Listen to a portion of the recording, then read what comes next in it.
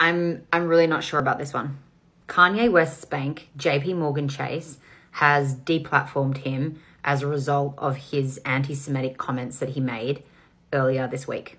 Jewish people have gone through atrocities that no one in today's age will ever understand, and unfortunately they continue to see violence towards them as a result of anti-Semitic values and beliefs that people hold. I'm by no way or means condoning what Kanye West has said.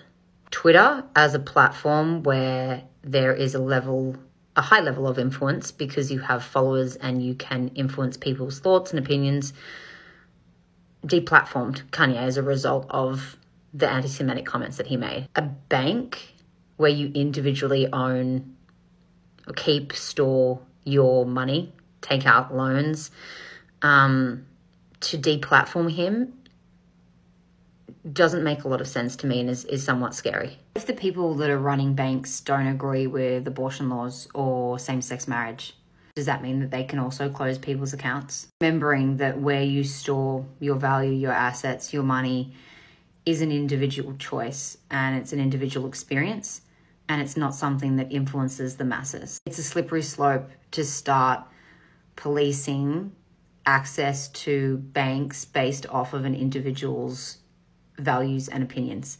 And in a country where freedom of speech is a basic human right, it's very interesting to see this transpire. Without sounding like I'm flogging a dead horse, this is where the world of decentralized finance in Web3 and crypto is so powerful because you can be your own bank and the values that you have and the opinions that you hold will not influence your access to your money and your assets. I'm really interested in what people think on this.